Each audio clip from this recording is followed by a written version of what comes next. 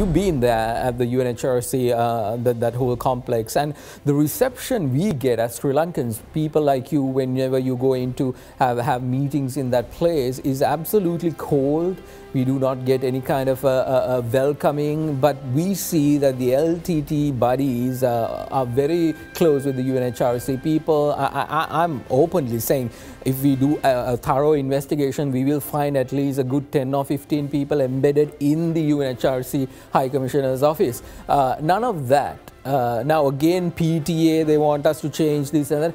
Interfering with internal affairs of a sovereign nation. How can this be? Absolutely, absolutely, Mahieash. As Professor was saying, these are not haphazardly, these are deliberately planned operations by the Western and those countries and NGOs. As you said very rightly, and when we also have been to UNHCR meetings and things like that, the reception that we get is very sorry to say that it is not very good.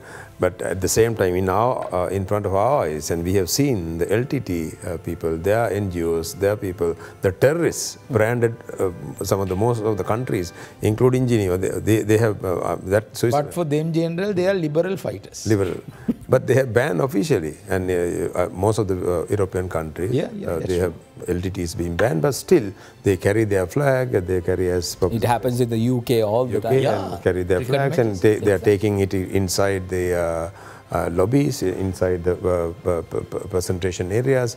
There are areas for demonstration. There are areas for various activities. So everywhere they are very freely moving. But when we as government officials, we go from Sri Lanka, if they come to know that we are military officers and we are looked at as terrorists, but others as friendly people. So that is how this double standard. So here we got to go and fight these things, and here we can, even talking here will not work. We in an organized manner we have to go and fight these things, because this is not going to end within a day or two or year or two. This is going to be a sustainable thing, Mahieash, in my understanding.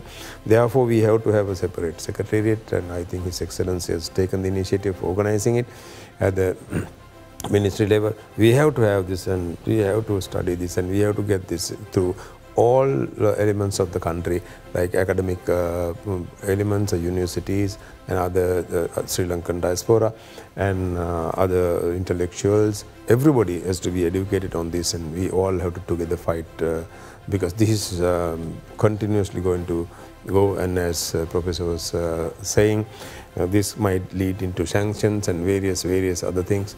Therefore, we as a nation, after doing the right thing, after defeating terrorism with the best form of operational concept, and rehabilitating these people, looking after them exceptionally well, for 12, 13 years, nothing is happening in this, and we have done everything to look after these people. Those people who are shouting, and as you rightly said, nothing being done to look after the affected people in the country, in the north and east.